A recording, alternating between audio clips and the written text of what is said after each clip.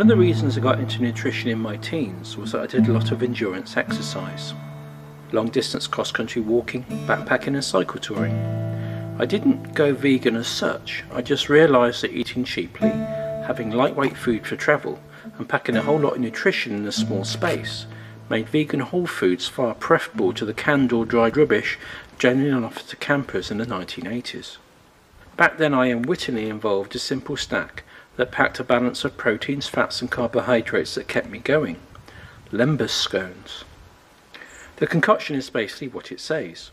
Lembas, a label taken from Tolkien's great tome to describe a snack created for wayfaring, and scone, a traditional recipe for a leavened cake which I used to create it.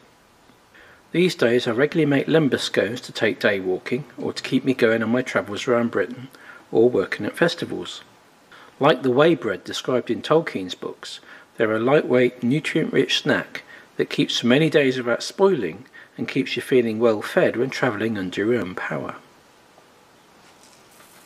In part 1 I used a pestle and mortar to create a coarse nut meal bound together by mushy chickpeas to make a nut burger. The approach here is more intense. Bash the nuts, seeds and whatever else you use into a fine meal. That makes a better quality scone, but also aids the faster digestion of the ingredients to keep your muscles fed. As stated previously, I do not measure, and so the measurements here have been taken for the amounts I would approximately throw into the mix. Likewise, the ingredients are what I had to hand, and both the types of flour used, the nuts or seeds used as a filler, the amount of sugar, or the flavouring used can be varied to suit your taste. The method is the same irrespective of the ingredients used. Put the mixed fruits and oats into a bowl to soak in some hot but not boiling water. Unlike the other, more oily ingredients, oats and mixed fruit will rob moisture from the mix as it cooks. Pre-soaking makes them far more lush and tasty. Today I'm using hazelnuts. You can use them raw, but hazelnuts are one of those nuts that improve when roasted. I put them on a tray in the oven, preheat to gas mark 4, 176 Celsius, 350 Fahrenheit, for 5 to 10 minutes, until they start smelling like lovely baked bread. Next, get some exercise with a pestle and mortar. The nuts and seeds need to be pounded down to a fine meal, so that nothing is bigger than a mustard seed or a grain of rice. That makes the scone more uniform in texture and aids leavening. Now mix the wheat flour, the raising agents, the besan flour and the sugar in a large bowl. Take the time to sift both the raising agents and the besan flour through your fingers, as they often contain lumps, and crush any lumps you find, or use a coarse sieve if you want to add to the washing up. I grate some nutmeg into the flour to add flavour. You might want to omit this, or add more sugar, or dissolve a little treacle or molasses in warm water and use that to mix the dough, or omit the mixed fruit, though I use it because it's a good source of unrefined sugars and minerals. How you flavour the scones, or not, is up to you. Next, add the oil and mix. First, roughly mix with the fingers until the oil has disappeared. Then thoroughly blend the flour and oil between your palms to create a very fine, crumb-like mass. You could use solid fat, or butter, as in a traditional recipe, but I find oil so much easier to the traditional use of harder fats. It's important to get through this stage really quickly. That's because the moment you add water, the raising agents start to work, and there's no point using them if kneading and rolling just batters the gas bubbles out of the dough by taking too long. Begin by putting the oven on gas mark 5, 190 Celsius, 375 Fahrenheit. Next, grease a baking tray. Put a little flour on top and shake it to make it stick all over the surface, which helps to create a non-stick coating without using toxic chemicals. Greasing and flouring the oven tray first and putting the on to preheat means time isn't wasted later when the raising agents have started to do their work. Now mix the pestle and mortar nuts into the bowl.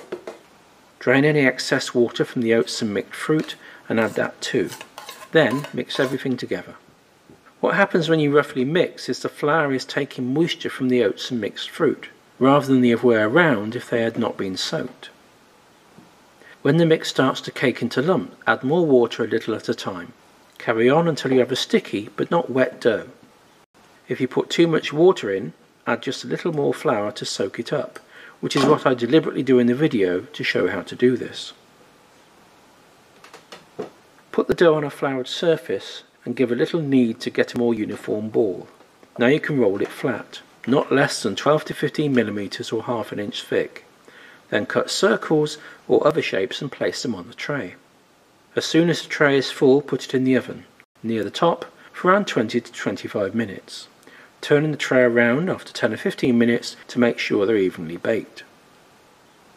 When baked to a light brown colour, place the scones on wire trays until they have completely cooled. Then store in an airtight container to keep them fresh, or put in the freezer. I make big batches of scones and put them in the freezer, taking them out a small container full at a time to use as and when needed. It means I have fresh scones whenever I want them and saves time and cost. The recipe shown here makes about 2 kilos of dough.